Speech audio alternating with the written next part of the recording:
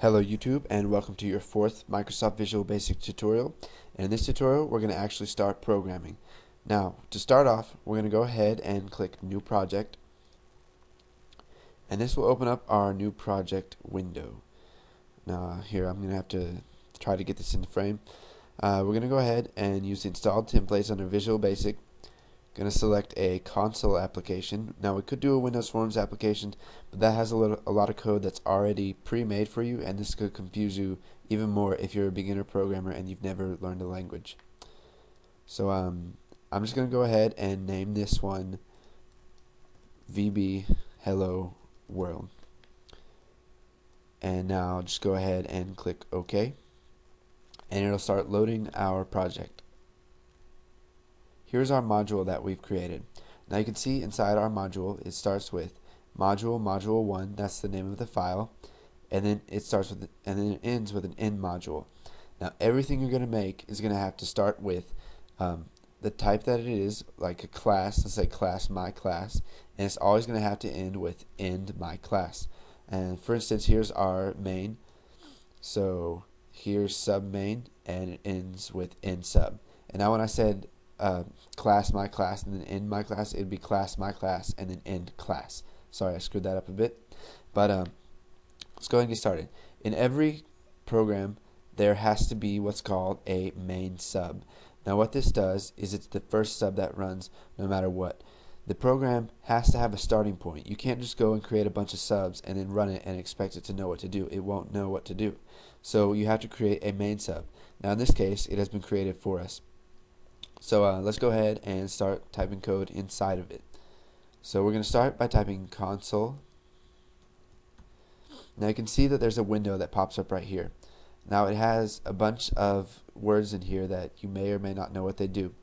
Now what this is called is it's called Intellisense. This is one of the most helpful things that is built into your IDE. It looks at what you've already written and gives you suggestions based on that. So you can see here that the first one is console, which is what we want.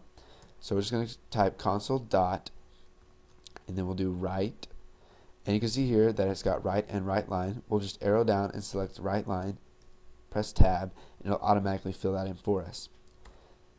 Now when we call right line, this is a sub, and inside of it, inside of these parentheses right here, is what's called arguments. Now the arguments for writing a line to the console is a string. Now what a string is it's a bunch of characters put together, and they're stored inside of two quotation marks. So we'll just type hello world. Now this is our hello world string. It is not stored as a variable or a data type. It's just there for the time we need it, and then it's gone. Now in some languages this is called a literal string.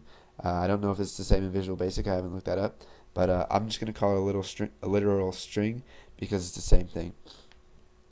So down below that, what we're going to have to do is type console.readLine, and we'll leave empty arguments for that because we don't have to tell it to do anything specific. Now if we come up here, you can see the start debugging arrow. What this does is it runs our program in debugging mode, which will show us the errors down in the error list. So you can click this, or you can just press F5, and you can see that it starts up a console window or a CMD window, if that's what you want to call it, and it says hello world. And you can see that it's stopped right here because it's stopping to let us read the line. That's why we called console.readLine. Now if we take out this line of code and run it, you'll see the window is going to pop up and then disappear really fast.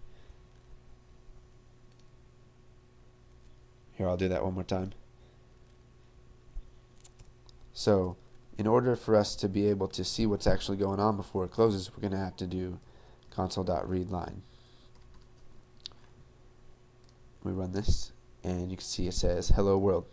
So congratulations guys, you've successfully created your first Hello World program, and stay tuned for the next tutorial, and thanks for watching. Don't forget to comment, like, and subscribe.